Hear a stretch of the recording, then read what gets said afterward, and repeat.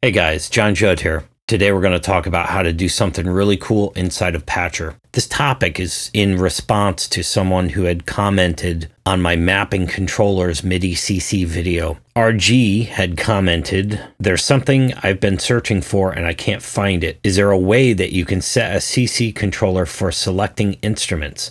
Like, if I press a certain button, it'll choose on a synth, then another, then choose another." And RG couldn't find that particular functionality in FL Studio. To be honest, I can't think of a way to do that. I almost bet you somebody who's watching this video will know how to do that with a MIDI CC. At this point, I haven't quite thought of it yet. So the objective is we want to be able to have multiple synths without having to actually go over to the channel rack and click the different synths to select them to play through. The objective is that you would have a button that would select them for you. This isn't the ideal solution, but it is a solution. We have Patcher here, and we're going to add a few native synths. Say we have Citrus, Harmless, GMS.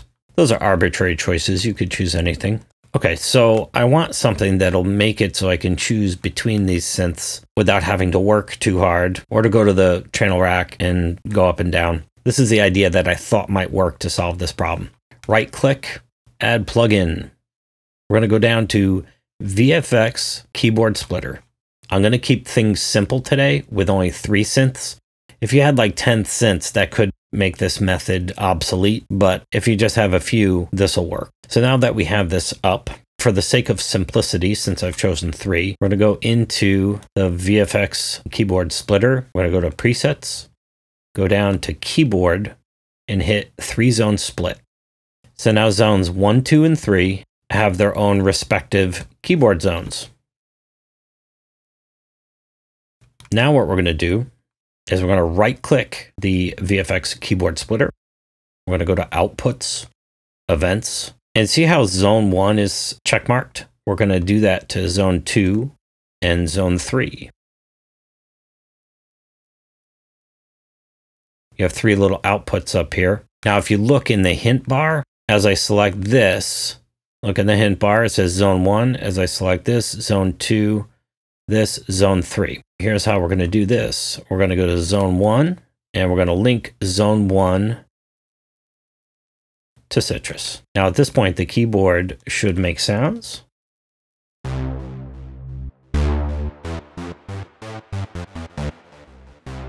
And I'm playing inside of Zone 1. Maybe I should show you that. Okay.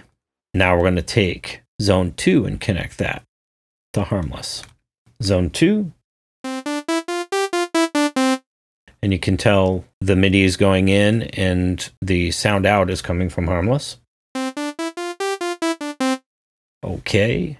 Now we're going to go down here to GMS. We're going to connect GMS.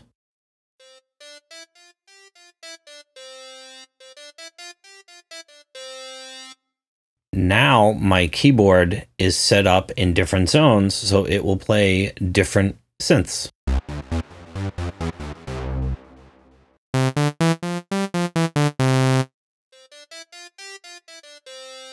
One thought that might have occurred to you is Citrus sounds way lower. You could take Zone 1, transpose it 12 semitones, which is 1 octave.